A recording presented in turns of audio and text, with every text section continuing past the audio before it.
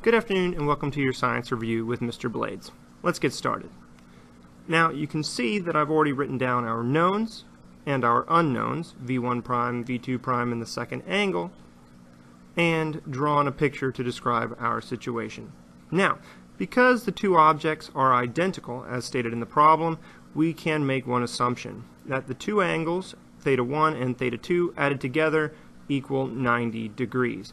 Now, because of this, we know our second angle. The first angle is 60, and to add up to 90, it is 30. But because that angle is down from the horizontal, it is negative 30 or 330 degrees.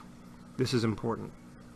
I've also drawn out our equations. We need one for the x component and one for the y component. Now, because the masses are all the same, we can just cancel them straight out. Okay. Now we are going to start working through with the x component. I've written up the trigonometric identities for our x and y velocities, and we will use those for the rest of this video. Now, our x component of velocity for the first object is exactly 4. We assume that the object is traveling exactly horizontally. Now, I'm also writing in the trigonometric calculations for the x components of the velocities after the collision. We know the angles, so we can write these in. So we have 4 equals 1/2, which is cosine of 60, times v1 prime plus the square root of 3 over 2 times v2 prime. That's the cosine of 330 degrees.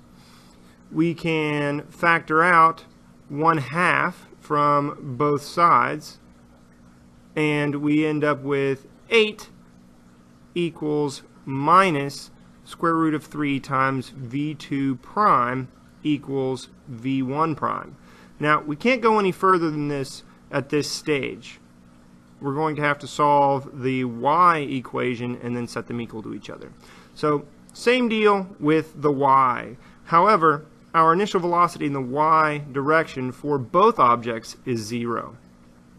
And that leaves us with v1 prime times the sine of 60 degrees plus v2 prime times the sine of negative 30 or 330 degrees.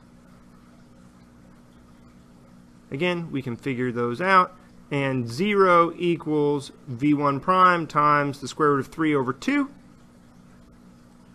minus 1/2 v2 prime. And again, we solve for v1 prime, but this time by dividing by square root of 3 divided by 2, and then subtracting the v2 prime term from both sides. This leaves us with v2 prime divided by square root of 3 equals v1 prime. And now we can set those two solutions equal to each other and solve for v2. So 8 minus square root of 3 times v2 prime is equal to v2 prime divided by the square root of 3.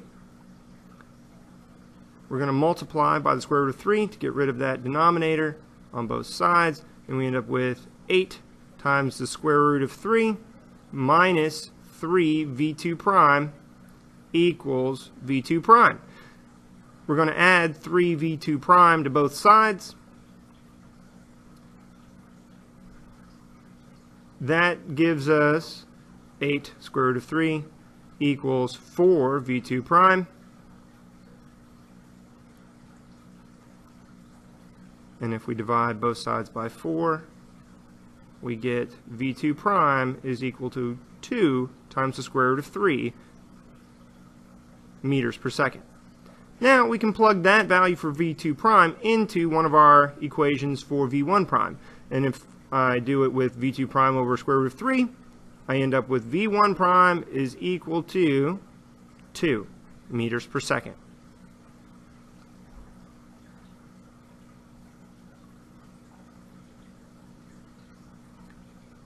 I hope this was helpful, and I'll see you in class.